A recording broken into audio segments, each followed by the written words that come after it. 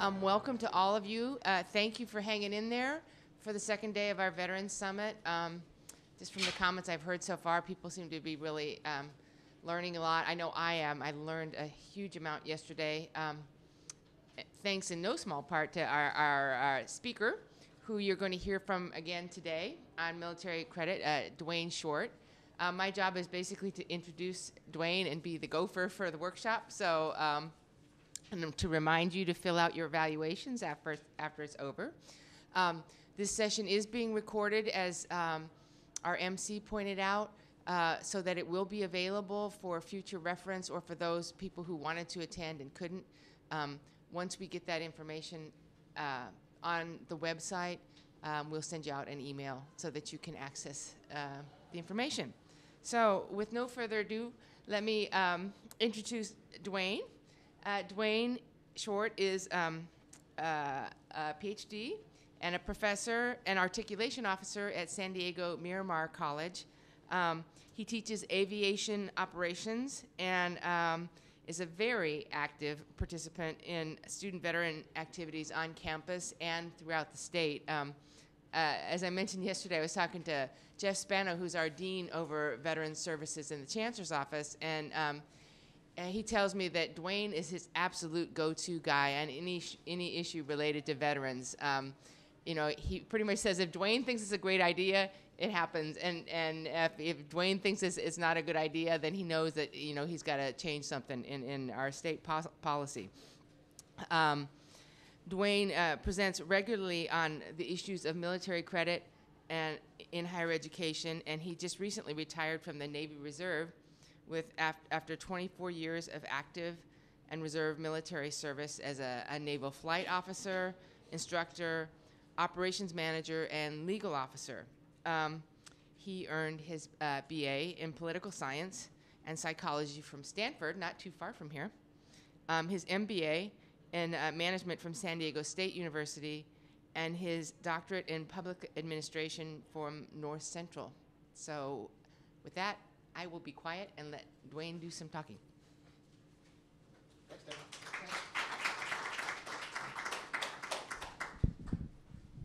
Thank you for the nice introduction. It sounds a lot better than it really is. I don't know that whole thing about Jeff asking me about things. It feels like, Jeff asks me something, I tell him it's a bad idea or a good idea, and he, whatever. Doesn't necessarily matter. So, hi, I'm Duane. I'll be presenting today on academic counseling, really the transfer of coursework for military and veteran students. Next slide, please. This is what I'd like to cover at the beginning. First, I'd like to learn who's here so that I know what the audience is. So who here is a counselor that works with veterans? Okay, about half of you. And who here is a classroom instructor, classroom faculty member? Okay, and who here is like a veteran certifying official or an evaluator or somebody that works with credit in other ways? Okay, good. So we've got kind of a mix. That's great.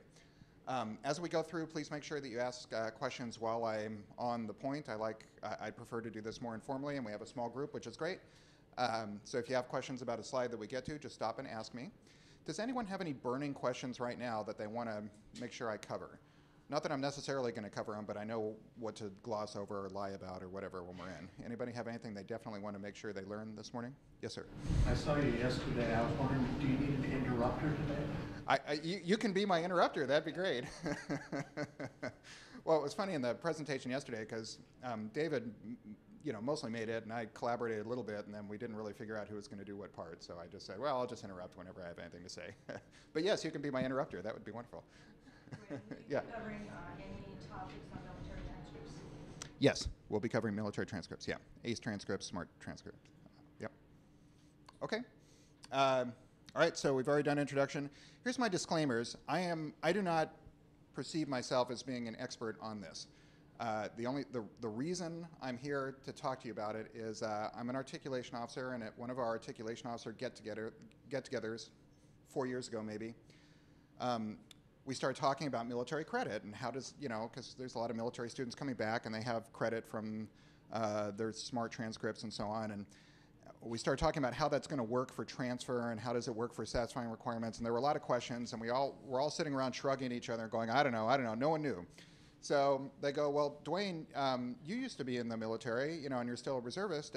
You must know all about this. And I said, I know nothing about it. Why would I know about this? And they go, well, you're the best we have, so go figure it out. So I had to go. I learned what I could, and then I presented the next year at our SEAC conference. And since then, I've been presenting the same thing, updating it and presenting it. So that's why I'm here. It's not because necessarily because I work in this field. I'm just a regular old articulation officer, but I have looked into this, and this is what I found. And my other disclaimer is you might have come with some questions or some information that you're going to want to know.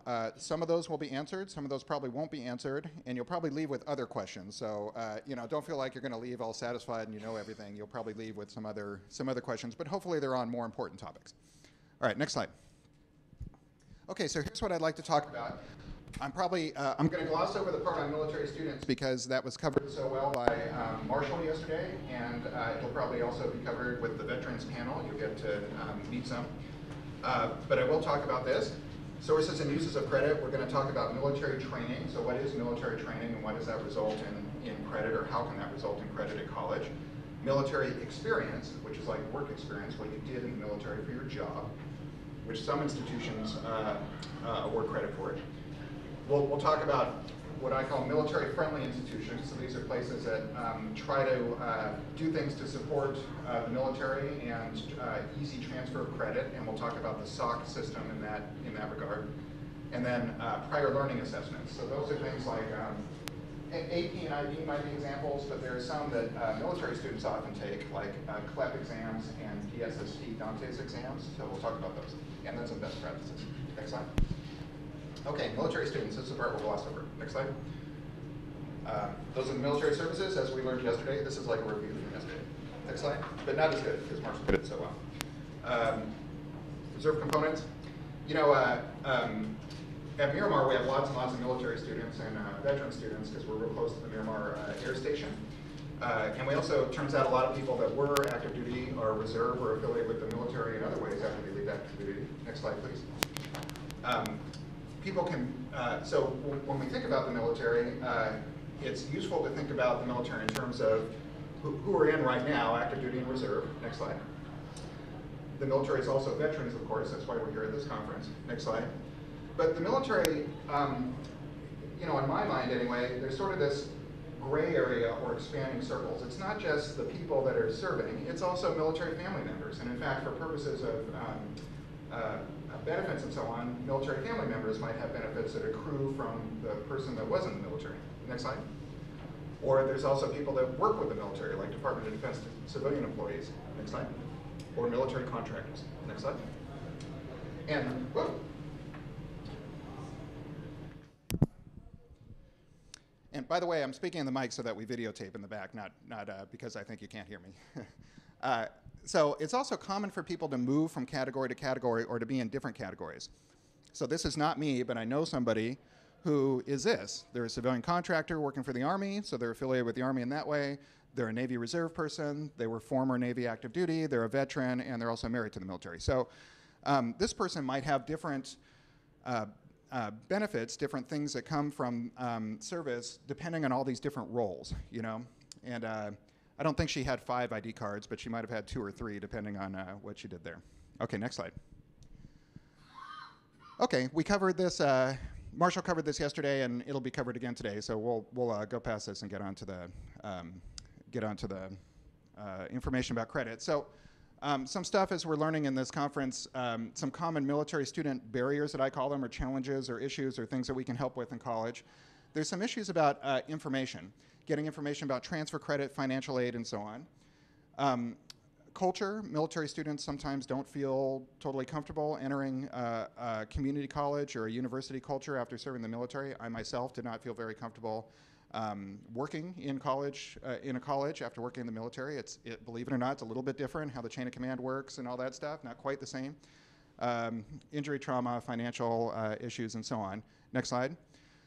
We, in this breakout session, are simply talking about this first part, okay, accurate and complete information about transfer credit. But I wanted to put the slide in here and make the point that all these other things are vital, right? if the student has the best information about transfer credit and what courses to take and what courses not to take, none of that's going to matter if this other stuff isn't addressed as well. So I just want to make the point that it's a complete package. And for those of you who are counselors, I think, as you know, when you work with students, you want to approach the student as a complete package. They have all these other needs too. Next slide. Okay, so let's get into the credit part. Next slide. So for purposes of this presentation, I want to think about military credit as just another category of transfer credit. So transfer credit is something that happened in the past. I had some sort of experience somewhere, and then that experience is used later on at a different institution to clear requirements for my degree. So there's a sending institution and receiving institution. Next slide. We usually think of sending institutions as these sorts of things. These are the common things that are sending institutions, and these are the receiving institutions. So for example, as an articulation officer, my job is to make sure that our courses from the students, what will be the students' previous college, Miramar College, that those courses fulfill university requirements. And my job is to know exactly what they fulfill and how they fulfill them so that the student can accurately plan their education with the help of a counselor. So this is how we normally operate. This is our norm. Next slide. For military students, they may have all those things on the previous slide, but they also have this thing, these sorts of things. They have military credit that accrue from their training or coursework from being in the military, possibly from their experience in the military, that's work experience. Many military students, veterans, have lots of credit from a variety of different institutions that they attended while they were in the military, especially nowadays with distance education, with many colleges and universities teaching classes actually on base. In the Navy, there are some times where a college and university teaches classes on ship, so not just on the base, but out underway. Students can come to you, you've probably seen this, with lots of credit from lots of different places, okay? So those are all sending institutions for credit. And then military students often take or have the opportunity to take prior learning assessments like CLEP or DSST, in addition to the other type of assessments that we see many students take, like AP and IB. Next slide. For purposes of transfer, credit from prior institutions can fulfill, I said they fulfill degree requirements. It's useful to think about the categories that we're talking about. Okay, one type of category is unit requirements. Unit requirements is the part of your degree that says, in order to get an associate's degree, you need at least 60 units. Or in order to get a bachelor's degree, you need at least 120 units. It's just the number, okay? That's unit requirements. But in addition to just having a number of units, there are other requirements that a student has to fulfill. There's general education or graduation requirements, and there's major prep requirements. And as we go down this list, they go from the general to the specific. So unit requirements, to satisfy a unit requirement, it just has to be college level coursework, right? To satisfy a GE requirement, you're getting a little more narrow now. It has to be something in social and behavioral sciences if you're trying to clear that GE requirement, or it has to be something in physical sciences if you're trying to clear that requirement. Doesn't mean it has to be a specific course, it just has to be a course that fits into that category. When you get into major or major prep requirements, though, at that point we are talking about specific courses, usually. So that might be, instead of saying, well, you just need some sort of social science credit, you're saying, look, you need the sociology class and contemporary social problems. That is required for this major. So it gets, just like in all forms of transfer, it gets harder sometimes to apply credit to these requirements because they become much narrower as you go down this list.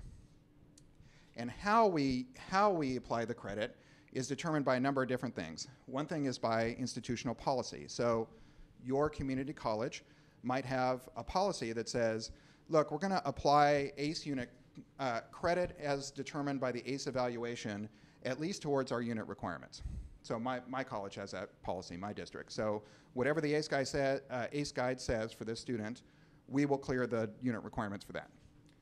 We also have policies about GE requirements.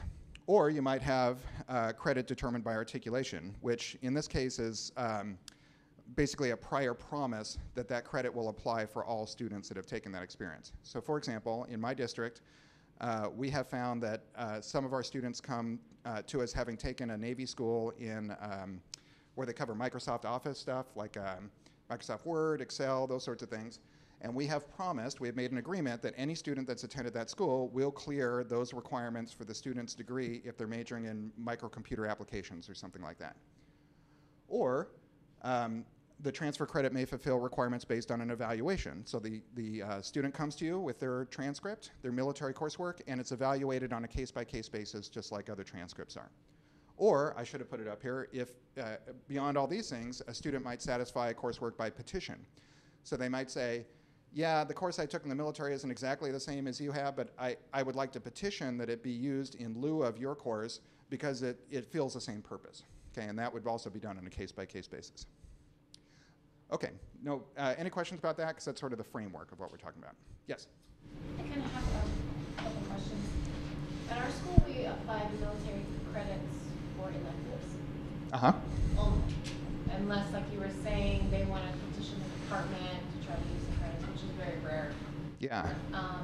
So the biggest problem that we have is that a lot of times it's actually hurting them to get these electives because not only financial aid is using those and they're being exempt from financial aid because you have too many units, even though it doesn't apply directly to their degree, and they really don't even need electives because they're already taking 60 or more units.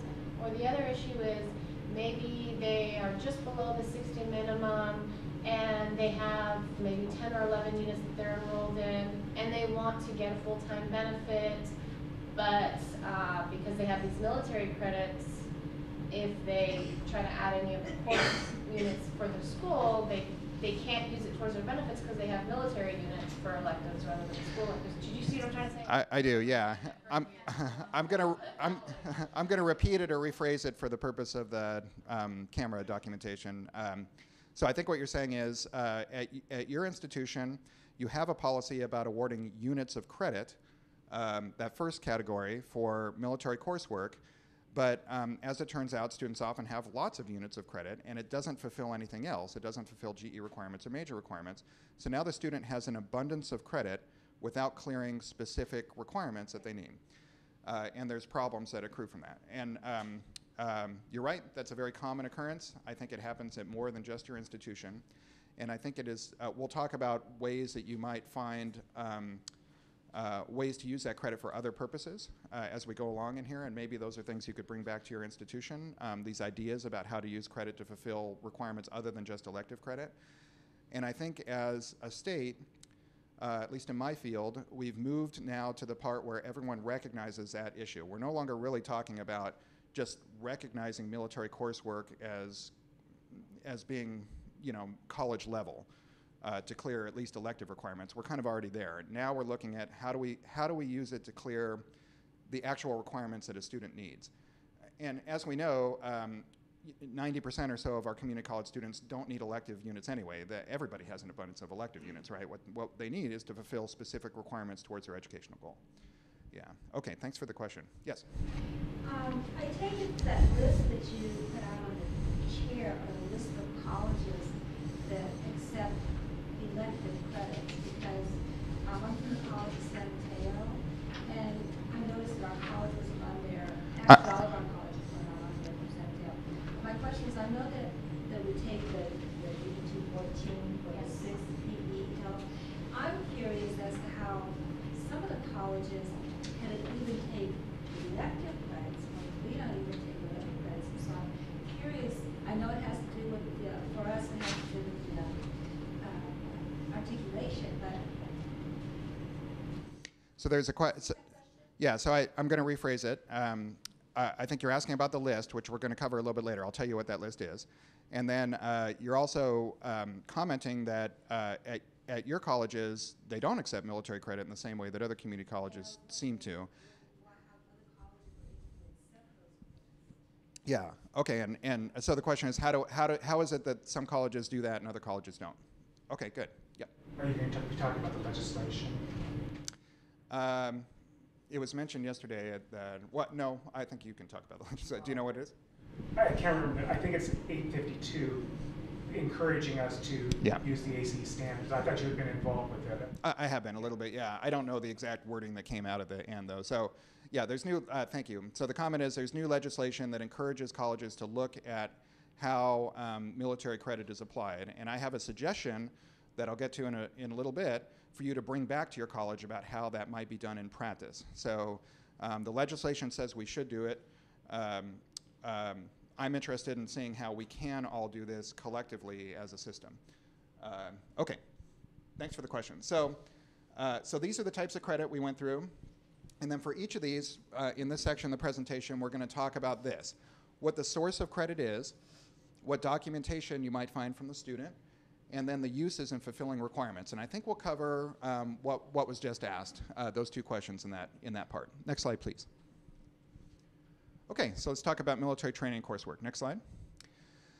So for students that go through the military, I kind of added this year in my presentation. This is sort of a typical military training progression. And my example here is sort of in the Navy, since that's what I know. So virtually everybody that enters the military starts in some form of basic training. And basic training is just, it's a way to get the person to become a military person from being a civilian person. So that's where they yell at you and make you do push-ups and you march around and all that stuff. Then after that, students are trained in a military occupation. In the Navy, we call that an A school. So that's a basic job that you're going to have in the military. So for example, you might wind up being a cook in the Navy, and you get trained, you go to culinary school and you get trained as a cook, okay? That's your occupation. And it's sometimes it's surprising, I think, to civilians at the wide range of occupations that we have in the military. There's almost anything you can think of in the civilian world we do in the military. We have electricians, we have plumbers, we have postal workers, I mean, everything. So there's lots and lots of different occupations. Once the military member is in that occupation for a while, they then often go to a specialty within that military occupation, which in the Navy we call a C school. So, for example, our culinary specialist might go into a school that trains them to work as someone that helps when VIPs come to town or on VIP flights or something like that. So if you're going to shuttle around a government official, that person might specialize in. Or if you're going to work at the White House on the White House culinary staff, there's a special school for that. And then as you progress in the ranks in the military, you get to the point where you're not the one doing the work anymore, you're the one supervising those who do the work. So you go to supervisory or management training. And also, often people go to something that's a little more like what we do in college, called professional military education, where you're taking a little more theory-based courses, less direct applied training, and it's intended to give you this education that's pertinent to being a career military person. Also, sometimes people go to training in an additional occupation or specialty. So just an overview of how this works when you're in the military. It's you sort of have a progression in your training, just like you have a progression in your job and rank. Next slide. Okay, so this military training or coursework, the source of credit, so the reason that we're clearing requirements at our colleges is because it's training or education provided by the military to military people. Okay, it's not that they've attended a university or college, they've received training in the military. Because it's training in the military, it is usually career, technical, vocational, occupational in nature. Why? Because the military is in the business of getting people trained up to do a very applied job. You might want somebody to learn how to drive a tank or fly an airplane or do the bookkeeping for a particular military agency. It's for a purpose, a very specific purpose. So some examples: basic military training we covered.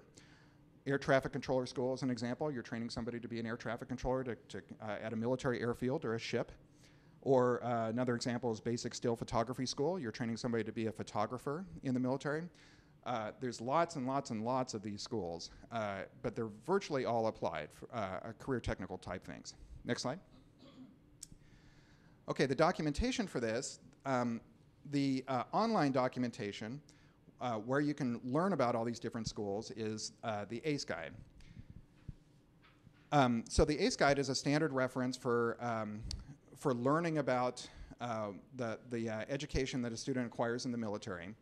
And what ACE is it's not the military, it's a separate organization.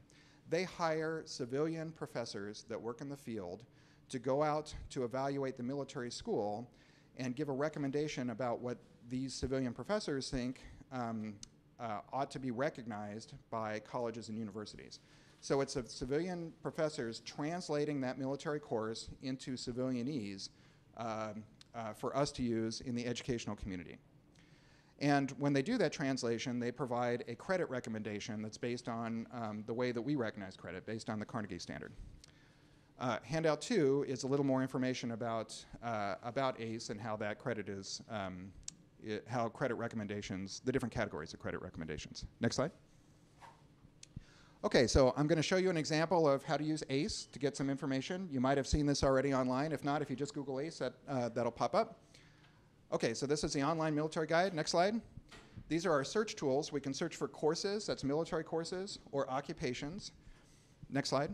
And I'm going to show you an example of this when we get to the student transcript part. Okay, so just as an example, we're going to search for photo in the keyword and see what comes up. Next slide. So here's a list of different military courses that have been evaluated by ACE and translated into civilianese for our use. Notice there's however many there are on here, 7, 8, whatever it is, 9. There are actually more than 9 courses of instruction that exist out there in the military for people to go through to learn how to do photography, but they're not all evaluated by ACE. There's a variety of reasons why that happens. One, if the course of instruction is short enough that the student would not get any units anyway at college, or maybe only 1 or 2, that doesn't seem worth it to spend all the money to send these people out to evaluate it, so they don't do that, okay? Like in my squadron, we had people that went through a very short course in photography, 1 per crew, because we used to have to take pictures of things. That course was never evaluated because it was only 2 weeks or something like that. They didn't think it would accrue any units. Also, sometimes there are courses in the military that are classified in nature. They have like secret stuff in them, and so they're not going to have a bunch of civilian professors come and evaluate the secret stuff, right? Because they don't have a clearance to do that. Okay, so these are the ones that ACE did evaluate. And let's look at one of them. Next slide. We'll click on Basic Still Photography School and see what it says. Next slide. Okay, so once you do that, you get this nice documentation about the school. It tells you, it's got this number on the top of it, which is the military school number. It tells you about the different versions of the course and where they're offered and how long they take, when they've been offered. So version 1, they stopped offering that in 2007. Version 2, they're continuing after that. Just like our curriculum at the community colleges, we update it regularly and we change course outlines. Sometimes we deactivate courses, we make new courses. The military does that too, so they have these different versions of the courses. Next slide. At the end of this, it tells you all about the course, which we'll look at a little bit later. And then at the end, it gives you a credit recommendation. This is what this group of civilian professors thought the course should be worth at colleges in terms of semester credits. Okay, and they've got it broken out by version 1 and version 2. And you can see in this case, they're saying 3 semester units in basic photography for the lower division baccalaureate level, 3 in darkroom procedures, and then they have upper division baccalaureate level credit as well that they're recommending. Next slide. Okay, so that's sort of a background of what's available on the web to look up this stuff. What does a student actually have? Like when you're working with a student, what do you see? Well, students are going to come to you, they have in the system military transcripts. Used to be, prior to the web, that they would generate DD-295, which is a form that was an evaluation of learning experiences during the military. So that's sort of like a transcript. This is obsolete now, but some people might still be coming to the college with it. What they use now instead is transcripts. So Army has something called ARTS. And you know, in the other version, I took it out in this one because I actually threw a chocolate yesterday at somebody and hit him on the head, and I felt bad about it, so I took it out of this slide. But we're a small enough group that I could probably do this. Who would like to use their handout of acronyms to answer what ARTS means? To win a valuable prize. AARTS, anyone know offhand? Army American Council on Education Registry Transcripts. All right, there we go. Have a chocolate. You're welcome. I have a few left from yesterday. So, okay, so the operative word in there is transcript. So the military is trying to find a way to translate what students do in the military into something that we understand. And we understand this word transcript, right? It means, a record of the student's coursework. Okay, so the Army uses that one. The Air Force does it a little differently. They actually have an accredited community college, just like our community colleges. It's called Community College of the Air Force. It offers regular classes that community college Air Force students can take, and they go ahead and do all the translating for you. So the student, in the Air Force gets an actual transcript from an accredited college, so you don't have to do as much translating. The Navy and the Marine Corps, not to be outdone by the Army, came up with what they think is a more clever acronym, which is SMART, which stands for? Okay, thank you. All right, next slide.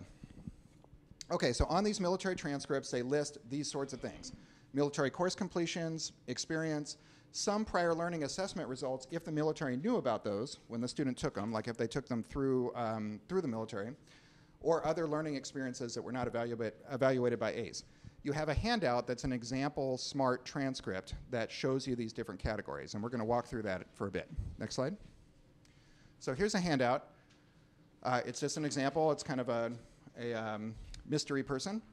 And I'm just going to point out the different sections on it. The first section is the military course completions. This would be the closest thing to what we have in the college systems as a transcript. It lists the different training the students took. Next slide. There's a section on military experience, which shows not the training or the coursework, but the job experience, what they were doing in their work in the military. Next slide. There's college level test scores, which is these prior learning assessments that the student might have taken in the military. So for example, this student took a CLEP test in Spanish, and it tells us what their score was for the CLEP test. Next slide. And then other learning experiences. These are things that ACE did not evaluate for some reason or another, but they list them there just so you know that the person took them. Next slide. Okay, for military, actually in all these different sections, or at least in the military and the experience section, whatever the course was, on the right-hand side, they give you these very military-looking numbers: ACE identifier number and a military course ID. That is the code you can use to go into the ACE guide online to learn more about that experience. Next slide. So if we go back to the web and we type in this number, we knew this person was in the Navy, and we're typing in the ACE ID number right here that appeared on the transcript. Next slide. Next slide. Once we do that, we find what they attended. This is the basic military training course that was operative during this period. That's when the student took it. Next slide. Next slide. And then it tells us more about that experience. There's some on the transcript, but if we want to learn more about it, like we want to figure out what they actually covered in the class and activities and so on, we can use the ACE guide to find that out. That might guide us in our decision making about how to clear college requirements for this experience. And we'll look at some examples in a moment. And on the course exhibit at the bottom, it gives a credit recommendation, like we said before. Next slide. And because ACE knows that that's the basic thing you're looking at, is what credit you should award, at least the number of units of credit, they've already put it on the transcript. So you don't actually have to look up the credit, it's already here. You don't have to look up the basic description, that's already here. But if you want more in-depth knowledge about the in-depth information about that course, that's what you look up on the web. Next slide. Okay, another form you might see is a DD-214. And this is seems to be still used widely in education. I often get questions about DD-214s. The thing about DD-214 is it's not intended to be a transcript. It's not intended to list what coursework the student took in the military. That's what the military transcripts are for. Instead, it's a record of the student's military service and a record of their discharge from the military. It lists the time in service. It does list occupational specialties in the military. And it lists at least some military training and coursework. Next slide. This is what it looks like. It doesn't look at all friendly like the transcript one does, right? But if this is what you have when you're working with a student, if you don't have the transcript, you can glean some information from it that might help you in figuring out how to award credit or where you can apply credit. Next slide. So for example, my district awards 4 units of credit. It clears our 2 PE requirements and our health ed requirement for 6 months or more of military service. The thinking there is, if the student was in for at least 6 months, then that means they went through some form of basic training. And in basic training, they have to do push-ups and running, get yelled at, so that's a PE part. And then they also learn about health and themselves and develop character and that sort of stuff, and that's the health ed part. So, so in my district, because we do that, you could actually just use this part, which lists the total amount of time that the student had been in the military, and use that to clear those requirements without the need for a transcript if you don't have one on hand. Next slide. It also lists some jobs that the person did and how long they did those jobs. Next slide. There's also a block for military education, so it has course numbers in here. Now notice this does not have that nice code that you can type into the ACE guide. That's on the transcript.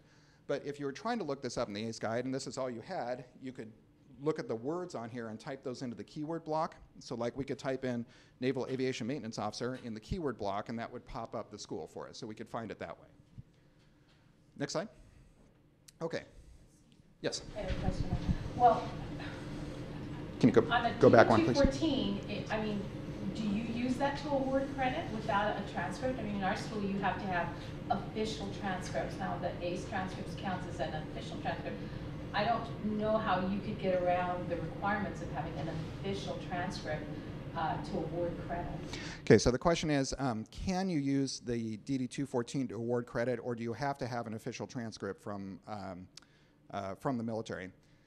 And I think probably that varies by college and by district. I believe in my district, I'm not an evaluator, but I believe in my district they will use the DD-214 to clear at least the minimum that we clear for 6 months of military service. Yeah. We do, but I don't know that for the schools and stuff that we would use that, or they would allow that, because you do sort of need an official transcript, at least at our school. Yeah, so the comment is you would probably need an official transcript to actually award credit based on the schools. And I think that's probably true for most districts. Well, I'd say it's been a long-standing practice with our school and our transfer schools, our CSUs, that we have used only the DD-214 and we actually award credit for area E. Right. Well, that's what he just said. Yeah. For PE and health ed, we use the DD-214. I'm talking about what he just referred to in terms of the schools, aviation, and whatever else is on there for elective credits or whatever. Okay, so that just for purposes of the recording, so the comments were many schools are still using the DD-214 to clear things like Area E, PE, health ed credit. If you want to go more in depth than that, you would probably need the transcript because that's the official record and that's got the unit values on it and everything else. So I would agree with that, and I would add to that I think it is definitely best practice to use a transcript for anything beyond just the record of military service. And I don't want to generalize this or say that it's always like this, but part of the reason I'm saying that is from my own experience. This is mine, and this stuff in these 2 blocks was just the guy that was discharging me asked me what I did in the military. And it gave me this list and said, did you do any of these jobs? I'm like, yeah, I did this one for a while, and yeah, I did that thing, and this sounds good. You know, I didn't really do that, but let's put it on because it sounds good for my resume, and blah, blah, blah. You know, so who knows how accurate all that is. But the transcript is definitely going to be accurate because it comes from the training records of the schools. Yeah. How difficult is it to get the transcript? I'm told on the student side it's not difficult at all, or it's gotten easier, let me say that. So I think there's a web form that you can fill out to get it on the student side. They can get an unofficial copy, I've got my own, but of course we would want the official copy to get sent directly from the military. And does anyone else in the room know, I got asked that question yesterday and I haven't done it since the web's been invented and grown. Does anyone know? Has anyone done it? Yeah. Well, the student just requests that their military transcripts get sent to the school, and like Art sends it, we'll send it to you electronically. And then we just have to access their website, pull down the student. I'm sorry, you said, so who would send it to you? The student would request Right. that their military transcript, I'm speaking mostly of Arts is what I've seen, I haven't pulled down the smart transcripts. But when the student, they go on their Arch transcript website and order their transcripts to be sent to the school, and it's sent to the school electronically. You'll get a notification saying you have an Art transcript in file, please access, and you just go to the link and access the transcript. Okay, so the answer is the student has a way to go on the web and order the transcript, and it gets sent immediately electronically to the school. You have to create an account from the Arts website. I believe you have to sign an MOU. You just have to verify that you are an employee of the college, and then Arts will give you an access. They'll contact you to give you an access. Okay. And you can just print the official copy online. You should log in with your username and password. Okay, thanks. And the clarifying, the background information that is the college has to pre-set this up first with Arts or Smarts to make sure that they are certifying that they're an official educational institution that Arts or Smarts can send the transcript to. Okay, thank you. All right, next slide. Okay, so how do you use, so now we know where to find the credit, how to learn about it, how to learn what the student did. How would we use for fulfilling requirements? Well, We kind of mentioned before, you can use this to fulfill unit requirements. So that's just saying that the credit counts towards the total number of units you need for a degree. And I believe in California, most community colleges, probably almost all community colleges do this. Some still don't. But we'll talk about how we might be able to standardize that more. So how would you award unit requirements? Well, you would probably do it as recommended by the ACE Guide. That's what we do. But you'd have to think about which categories of ACE Guide credit is appropriate, because that credit is divided into things like, basic skills level, career technical vocational level that's non-baccalaureate, lower division baccalaureate, upper division baccalaureate, and graduate level. So depending on how you apply credit from anywhere else, you would want to look at that level, right? So for community colleges, we'd probably be looking at the associate degree level and the lower division baccalaureate level. Yep. Well, that brings up that financial aid issue, because I had a student who somehow their ACE transcript got sent to the financial aid office, and the financial aid office looked at all the units. I mean, there were units on there for active listening, and they used all the units, and because financial aid uses all units after high school, whether it's accredited or non-accredited or whatever, and completely, this person was no longer eligible for financial aid. So it's a really iffy area to give them credit, and I don't think that we can pick and choose. We can for graduation, we can for transfer, but once we've opened that door, then it impacts their financial aid, and a vast majority of veterans would no longer be eligible for financial aid. So I recommend, as a counselor, that they not ask for any evaluation until they're ready to graduate, because it is going to be so okay. So the comment is that it's possible that financial aid might look at an ACE transcript and see that there's all this credit being recommended, and they might choose to apply it all, even if the college doesn't have the policy to apply it all. There were a couple of other hands on that, and I see people going, no, that's not how it works. This isn't a financial aid session, so maybe let's address that at the end. It's not a financial aid session, but on the other hand, it is a session on applying credit. Yeah, it is. And how is it going to benefit a student if it's not applied towards what they're majoring in, and it's going to take money from them? Yeah, so the comment is, although it's not a financial aid session, we're talking about applying credit, and it will definitely affect the student if the credit is applied really widely. I think my response to that is going to be that we want to be sure that we're applying the credit from the military transcript in the same way we would apply credit from any other source. So, for example, if a student came to you and had documented the fact that they had worked as an auto mechanic for 10 years in the industry, would your college award a bunch of credit for their work experience in the industry? No. Okay, neither would mine. But the ACE Guide has a category that is called military experience, and they recommend a bunch of credit based on the student's military experience. If your college does not award credit for job experience for someone who worked in an auto shop, you also naturally would not award job credit for someone that worked in the military. You'd be awarding credit for the training they went through, but not for the work experience. So, if the financial aid office is using a different practice than what the policy of the college is, I think probably that's something that needs to get worked out internally. I agree that there is an issue, though, that even without that, students often have a lot of credit that they come with. And what we want to try to do is find a way to apply it to requirements. But that's not an internal thing. That's a federal guideline, and the federal guidelines, they even count proprietary schools which don't have any accreditation, and they count those units. They count all kinds of units that we would never apply. Okay, so the comment is, regardless of what the college does, the federal government has a different policy for federal financial aid, and they'll accept everything. And I see people disagreeing with that in the audience. Yes. At our college, if we do not accept the transcript as accreditation, our financial aid office does not accept the transcript. I'd like to talk to your college because ours accepts it. Do yours? Same in ours. I work 30% in the financial aid office, and I deal with appeals for students who have access units. At our college, we only accept credits to regionally accredited institutions. So if they're not regionally accredited, such as some of the vocational schools. We don't accept that, and if they really have excess units from military or other accredited institution, they can apply for the appeal for time frame limit, but we don't take credits from non-accredited. Okay, and it looks like at least 3 people in the audience are saying at their colleges, the financial aid office mirrors the policy of the college in terms of how it counts the credit. So it sounds like there might be some differences in financial aid policy, financial aid office practices among the colleges, and perhaps that's something you can take back to ask about.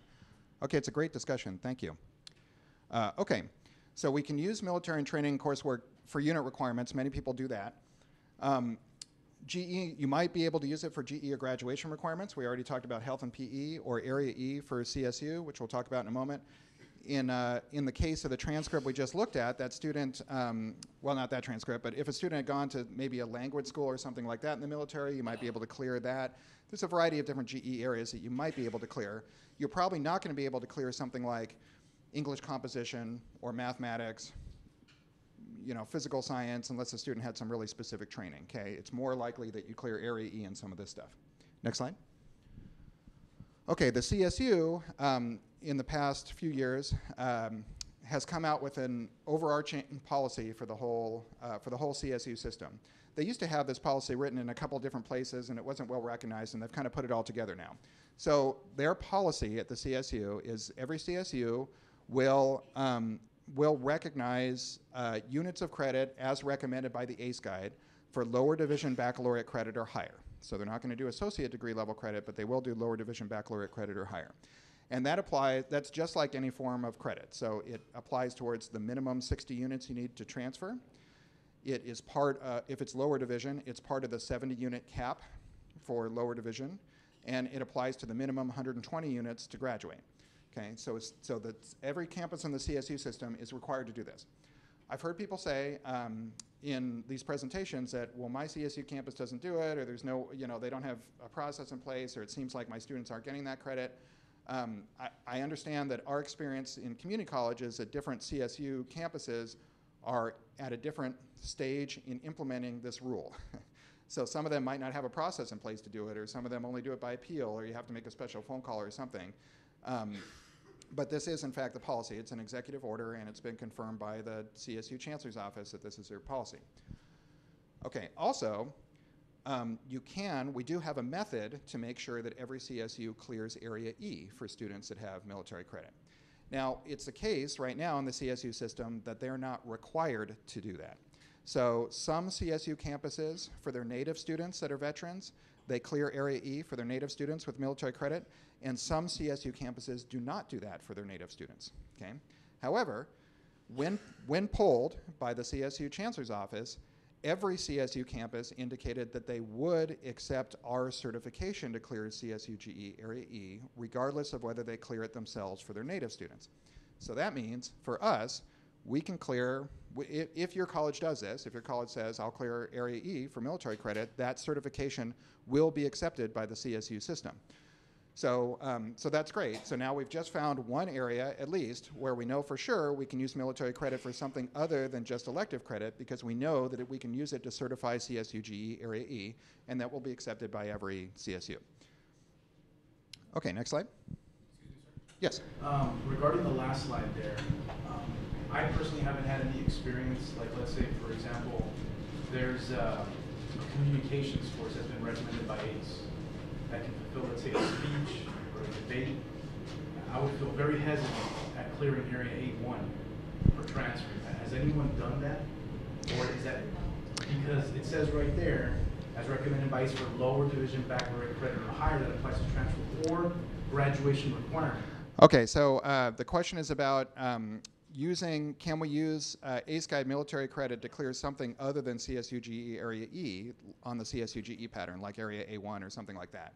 And I believe the answer is no. Right now, the CSU has not allowed us to do that.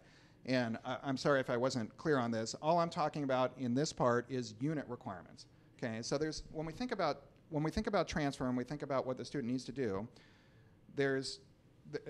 think about it in terms of what the requirements are for them to graduate, right? There's a unit requirement. You got to have at least 120 units of something, and as long as you have above 120 units, you're done with that requirement. We don't have to worry about units anymore, right?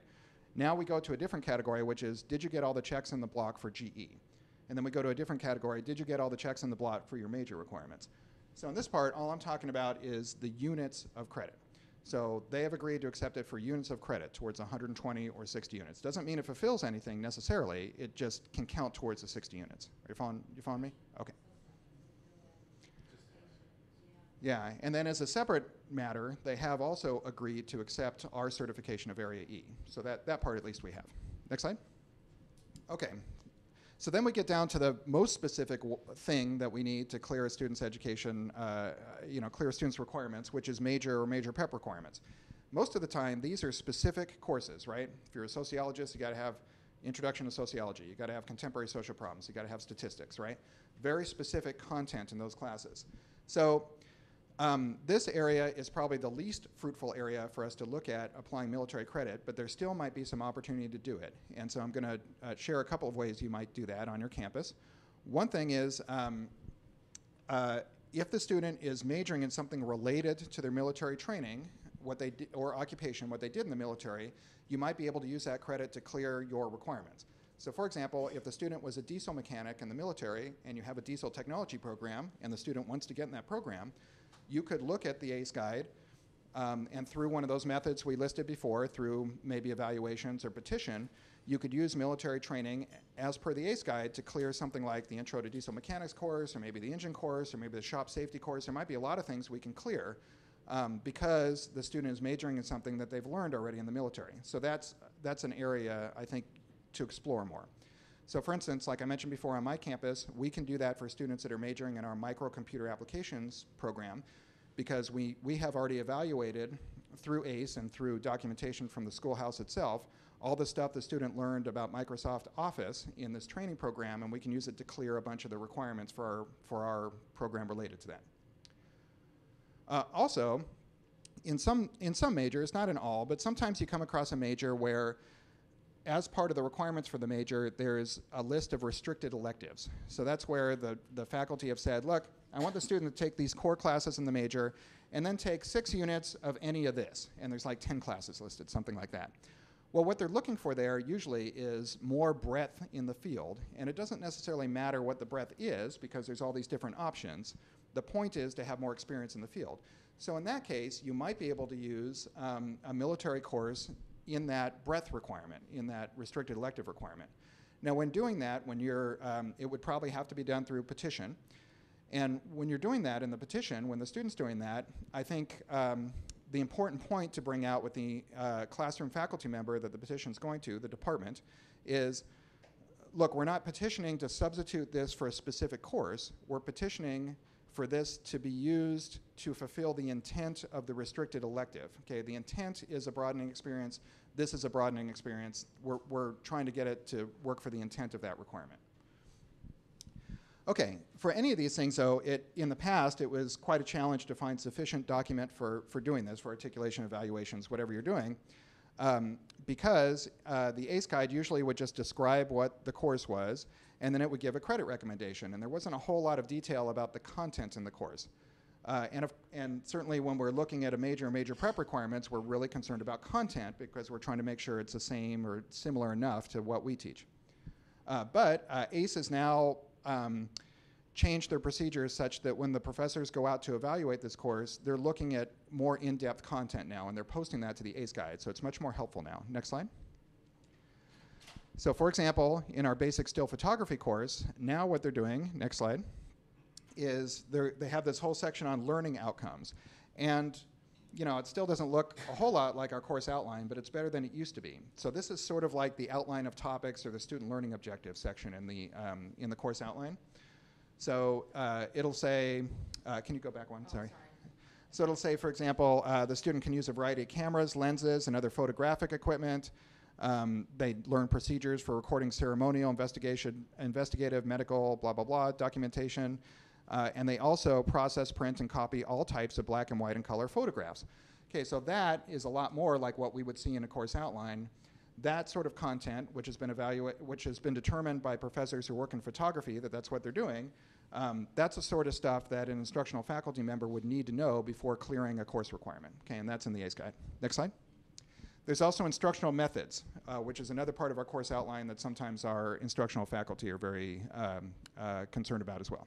Next slide. Yeah. Given that particular course that you're using, basic photography, would you give it a course equivalent of, say, your photography 1, photography 100?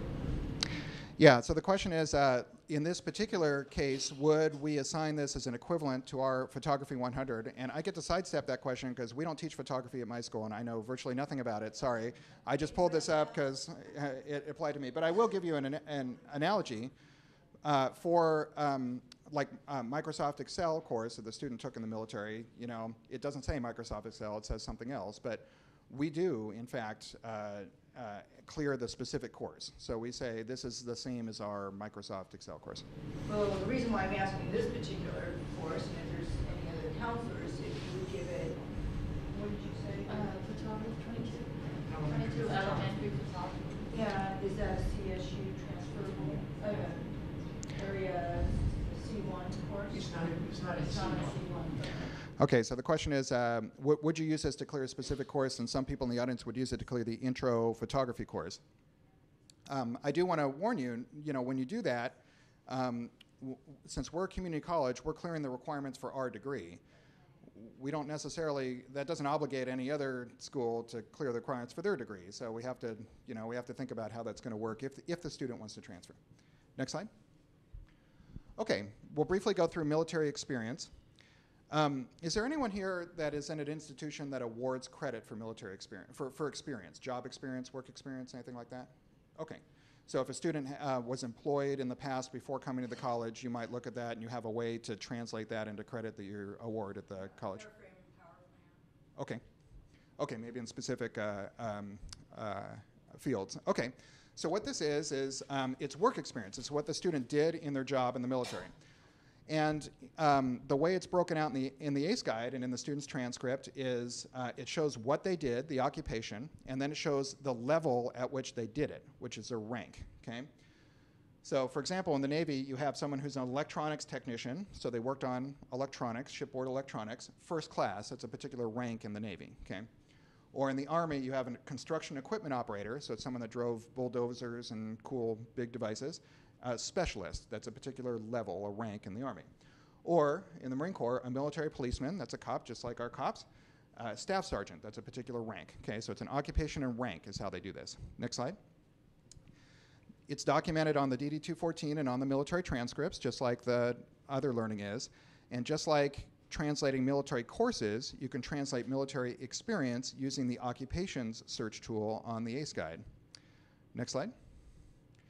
So for example, here's our sample transcript.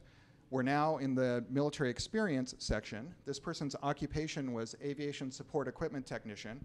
Aviation support equipment is that stuff that they plug into airplanes to like start engines or give them electricity, that sort of thing. So this person did that job, and they were at the rank of AS1. Next slide. So there's the occupation, cleverly circled. There's the ACE guide credit recommendation. If you know that you award credit for experience, you might just use this. You might not have to go to the ACE guide online. Next slide. There's the ACE identifier, just like in our other example. Next slide. So we use the ACE identifier. We go to search occupations. Next slide. Next slide. We select, next slide. We select Navy enlisted, and we type in that ACE ID number. Next slide. And we get the exhibit from the ACE guide. And this is the military experience exhibit, not the training, because this is a person's job. And notice that there's these different levels.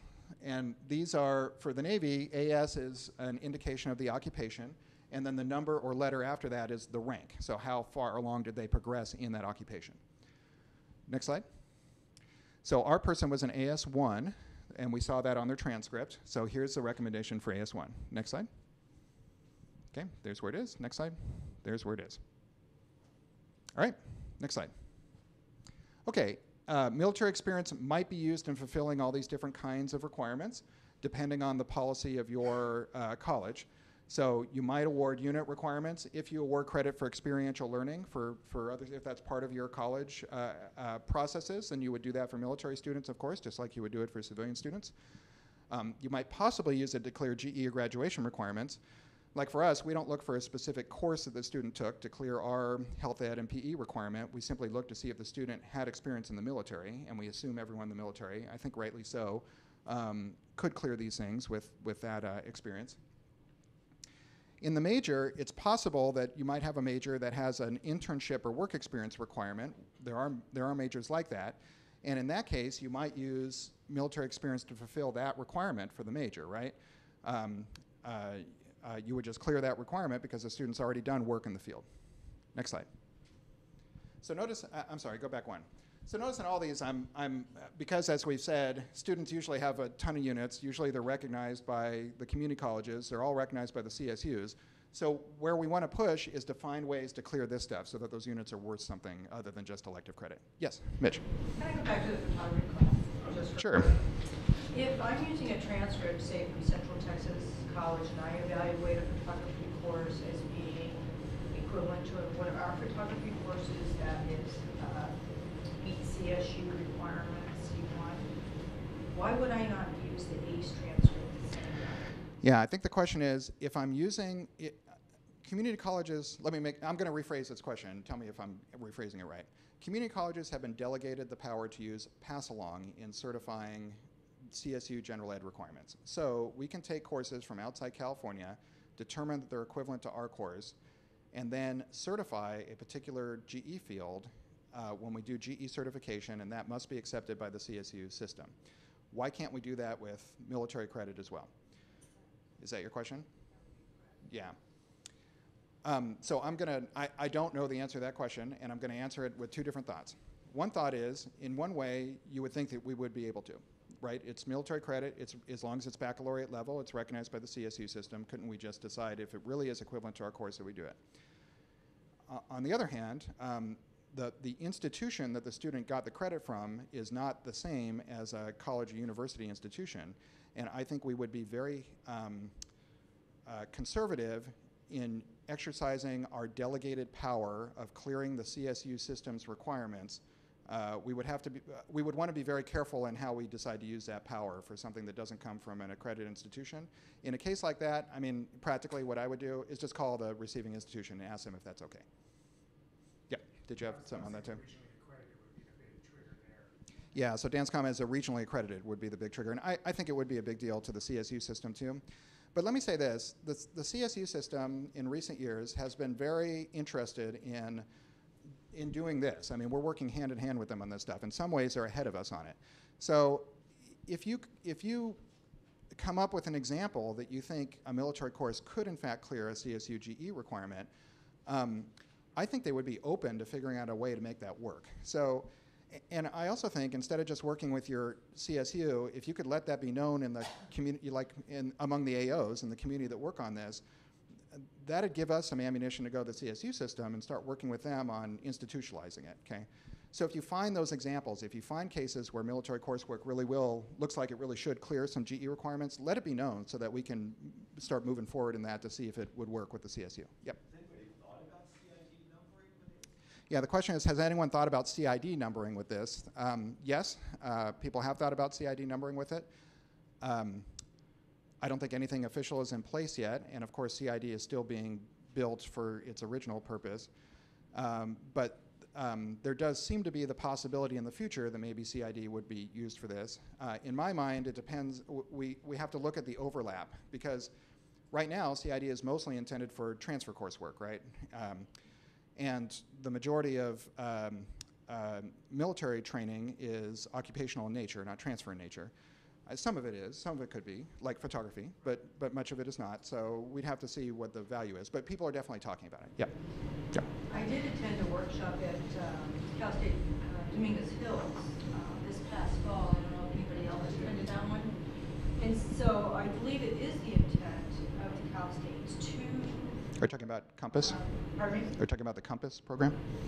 I can't remember who it was, but it was a workshop coordinated between ACE and the Cal States. Yeah, I was at that too. Okay, so the comment is the Cal States are definitely interested in looking at how to use ACE credit as evidenced by the ACE people coming to the Compass workshop. And Compass itself is a way to move a little more towards more applied or experiential learning and clearing GE requirements. So yeah, I think they're definitely open to it. If we, the CSU system, find examples where we think it ought to be used, we really want to use those. We really want to share that with the CSU system because I think they're on board. Right now, it's just like case by case method as opposed to going to a system wide. It sounds like they've done system wide on area E, but for the other areas, I think it's going to take a lot more dialogue. Yeah, the comment is case by case on this versus system wide, and it seems like system wide on area E, everything else is case by case. That's where we are right now.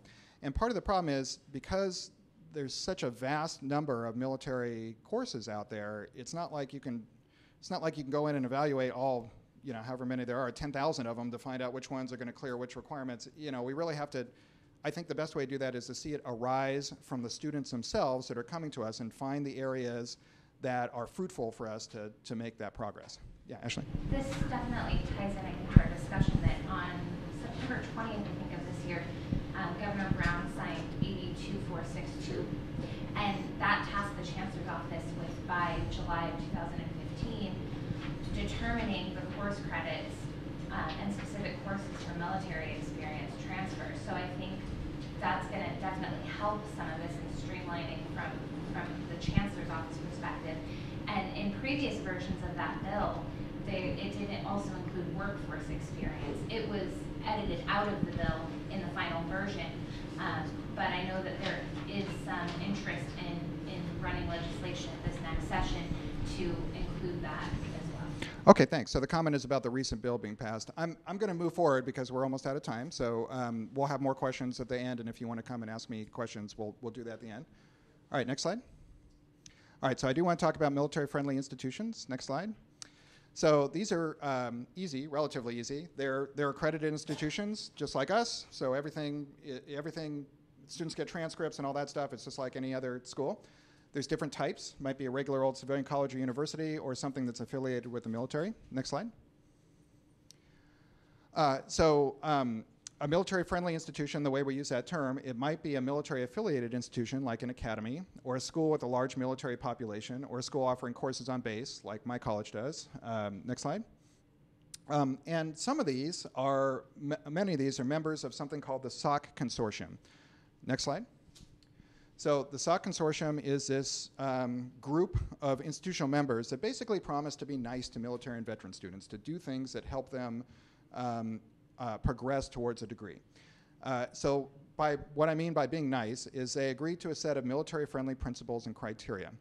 And I've included as handout 3 the list of institutions in California that have joined SOC. That's what that list is, okay? So your institution might be among it if you've agreed to these principles and you've signed the form saying we promise to be nice to military and veterans, then you're on that list. Next slide. This is what the website looks like, and you can go to this if you want to look into becoming a SOC Consortium member. It tells you what the commitments are that you have to agree to. There are things like being reasonable in transfer of credit, limited to no more than 25% of the degree requirements at the institution. Most of these, I think, almost all community colleges already meet, so we're already military friendly. It might just be a matter of certifying it. You have to give credit for military training experience as per the ACE guide. You have to give credit for at least one prior learning assessment, like CLEP. Next slide. When you become a SOC member, SOC Consortium member, you get a nice little page in their book that is available to military people saying, hey, look, not that you have to go here, but here are a bunch of schools that promise to be nice to you if you move back and forth in transfer. Next slide. Okay, so the documentation that a student would have is official transcripts, maybe articulation agreements. There's a special type of articulation that's open to some SOC members called SOC DNS articulation. It stands for Degree Network System. And this is kind of like CID. You know how CID is this number, and we propose courses to CID, and if they get approved, that means that it's bilateral, that our course works for every other requirement, every other course that has a number, and their courses work for our courses that have that number. So it's the same thing for SOC. They're organized by disciplines and networks. And there's also a student degree guarantee component to it. Next slide. So the way this works is a student goes to a home college where they want to get their degree from, and they sign a contract with that college saying, if I take your course requirements, you're going to award me this degree. And if that college is in the SOC DNS network, then the student might get transferred to another location because they're in the military, they get sent around all the time. So they can take coursework at other colleges, or they can take things like military credit or CLEP credit, and it's used to clear requirements at the home college. Next slide. That's what the agreement looks like. We're not going to go through it today, but there it is. Next slide. Okay, so here's an example, just real quick. Let's say the student wants to get a degree from Miramar as a home campus, since we're so well known throughout the state and everybody wants to get Miramar degrees, of course. So to get their degree from us in their Administration of Justice program, they have to take our ADJU 230, which is constitutional law. But now the student's getting transferred to Hawaii, okay, bummer. How can that student complete Miramar's requirement? Next slide. So their home college is Miramar, they're going to Hawaii, they still need to get their degree from Miramar. What do they take in Hawaii? Next slide. So we go to this handy-dandy SOC degree network system handbook. Next slide. And we look up Miramar College, and here are all our courses that we have articulated in these network systems to the SOC DNS course number. It's just kind of like CID. It's got this little code. Next slide. We find constitutional law on the list. There it is. It's code LW011A. We scribble that on the palm of our hand. And then we flip to another part of the book, and we find LW011A. There it is. And then we scroll down the list until we find a likely college that the student could attend. Next slide. We find Honolulu Community College. Their course is HA220, and it's articulated to the same SOC DNS category, so we know that we are obligated to accept their course, and they are obligated to accept our course, okay, because we've articulated through this bilateral system. Next slide. All right, so there's the answer. The student can take Honolulu Community College's HA220. Next slide. Okay, so we would use this credit just like we do any other kind of credit because it's from regular accredited institutions. Next slide. All right, and finally, we'll go through prior learning assessments. Next slide, please. So the source of credit here is subject matter competency that's demonstrated through an examination, like AP or IB. We're familiar with those. CLEP and DSST are some exams that military members often take. Next slide. It's documented on the military transcript, which is handy for us, if the student took it through the military, or through the VA, I imagine. Next slide. We can also get the score report from the testing agency, or the student can order it. Next slide. Next slide. And how do we use these? Well, just like we might use AP or IB, you might choose to use them to fulfill unit requirements, GE requirements, or major requirements. When you're making this decision on your campus, it might be your curriculum committee that makes this decision, it might be your academic senate. It's nice to have some documentation for them to help them figure out how to use this credit. It's much better to do this with information than in a vacuum. And fortunately, the SOC system has come up with a way to help you get information about what they think, their professors that evaluated this, what they think you ought to award or that a college might consider awarding. Next slide. So it's called the SOC DNS Credit Evaluation Supplement, and it translates all sorts of different kinds of credit into SOC DNS course categories, that course number that we just saw an example of. Next slide. So for example, here's the CLEP table. There's a bunch of different tables. They've done the work for us in figuring out what they think CLEP works for in terms of their SOC DNS categories. Next slide. So notice, for example, American government, they think it's worth 3 units, and it should clear this SOC DNS course category number, P077A or B. Next slide. And that we can use to translate into our courses. Also, the CSU system has done an evaluation of CLEP credit, and they've come up with how they're going to use it to clear their unit and GE requirements. And I think this is pretty powerful for us, because if our #1 transfer destination system-wide is using CLEP credit in a particular way, then why wouldn't we also use CLEP credit in the same way? And the articulation officers statewide have been pushing for this for a couple of years, and I think most community colleges are now mirroring what the CSU does. Notice that the American government CLEP test is on here, and that it clears the appropriate category and the appropriate number of units, just like the SOC DNS supplement suggested that it would. Next slide. All right. I have a best practices part, but it is now 10:15. That's when we're supposed to end, right? Okay, so let's do any last minute questions before we end? the best practices is going to be stuff that we already talked about here, which is clear Area E, make sure, try to get a policy for awarding credit, and possibly designating a counselor on your campus to be the veterans counselor and so on. Okay, there were some great questions during the session. Oh, thank you.